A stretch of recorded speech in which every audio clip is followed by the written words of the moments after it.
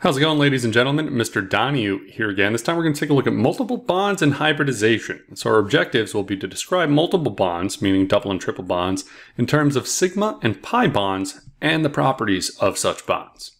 So let's talk about single bonds. So in single bonds, electrons are being shared along the internuclear axis. So if you drew a line that connects the two nuclei, we call that the internuclear axis. So if you were to, that's all right, that's just what I said. That's the internuclear axis. There we go. We call these kind of bonds sigma bonds. So that overlap that's along that axis, directly in between the two nuclei, we call them sigma bonds.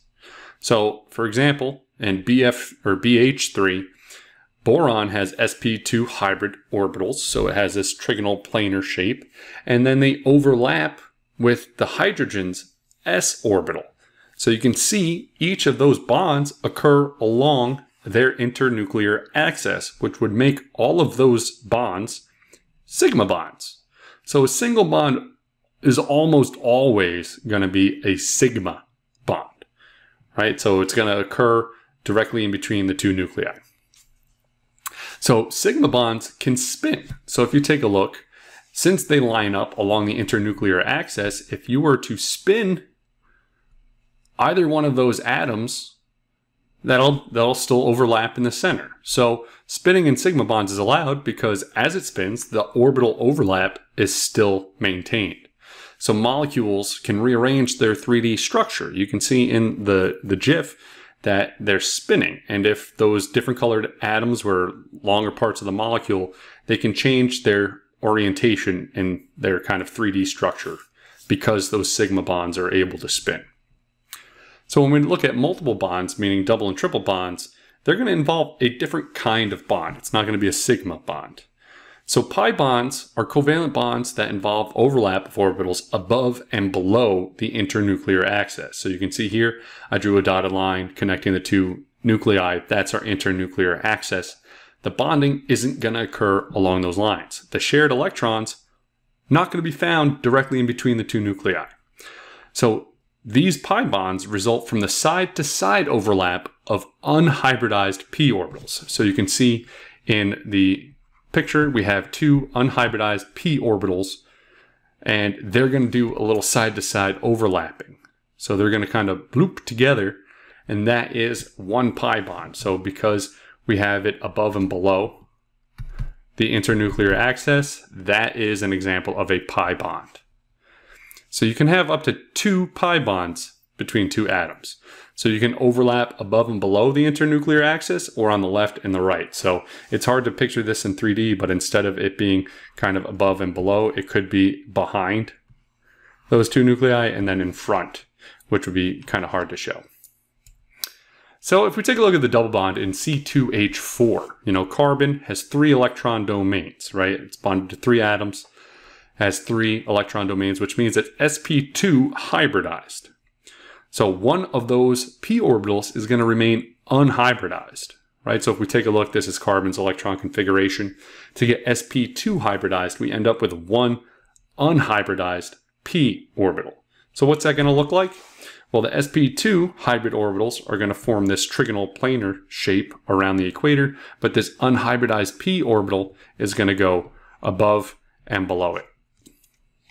So when we look at the bonding between the two carbons, well, we end up with one sigma bond from the overlapping of the sp2 hybrid orbitals, right? So if we line them up like this overlap right here is along the internuclear axis.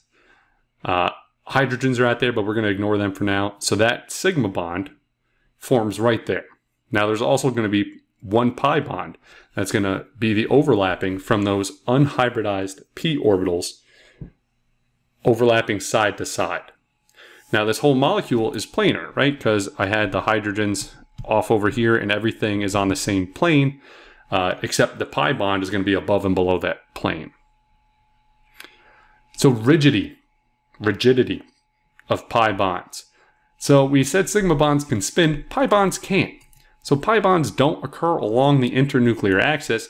They have to line up above and below that axis. So if we were to try to spin the atoms along that bond, we'd have to break that overlap. So in atoms that have this pi bonding, it tends to be more rigid, right? In order to spin, we'd have to break that overlap. Pi bonds are rigid and don't allow for rotation of atoms involved in that pi bond, right? The rest of the molecule where there's sigma bonds, that can spin, but between those two carbon atoms that are pi bonded to each other, they can't spin. So if we take a look at triple bonds, again, this carbon has 2 electron domains, which means it has to be sp hybridized. So that's going to leave 2 unhybridized p orbitals. We take one of the s's, we take one of the p's, we end up with 2 sp orbitals, but then also 2 unhybridized p orbitals. So they're still looking like they're peanut shaped. They're not looking like hybrid orbitals. So if we take a look, what's that going to look like around a molecule? Well, the 2 sp hybrid orbitals are going to line up and be linear. And then we're going to have these 2 unhybridized p orbitals kind of coming out left and right and going above and below. So if we take a look at the bonding, we're going to end up with that 1 sigma bond again, with those hybrid orbitals overlapping along the internuclear axis. But now these p orbitals that aren't hybridized and have an electron in them, they can overlap and form pi bonds. So we're going to end up with 2 pi bonds. We're going to have the left to right overlap of one of those unhybridized p orbitals with the other one, and then an above and below, right? And overall, the shape of the molecule is going to be linear. So in general, double bonds involved a one sigma bond and 1 pi bond, and since you need an unhybridized p orbital, you can expect either sp hybridized or sp2 hybridization, since both of them will leave you with at least 1 unhybridized p orbital. Triple bonds, you have 1 sigma bond and 2 pi bonds. So since you need 2 unhybridized p orbitals, you're going to expect sp hybridization, because that's the only one that's going to give you 2 unhybridized p orbitals left over. All right, so summarize. Can you describe multiple bonds, meaning double and triple bonds, in terms of sigma and pi bonds and the properties of such bonds? I hope so. Okay, bye.